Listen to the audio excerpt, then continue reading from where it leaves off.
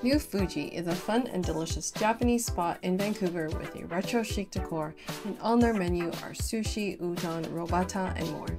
They currently have a Mojito Festival promotion starting July 14th, where you can enjoy mojitos or the mocktail versions in flavors like peach, passion, strawberry, yuzu gelato, fresh shiso and tomato, and more.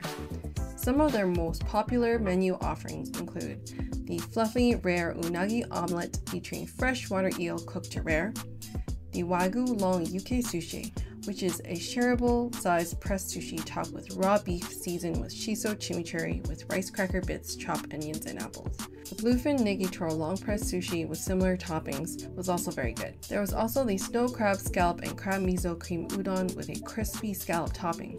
The abalone kamameshi rice is served in a traditional rice pot.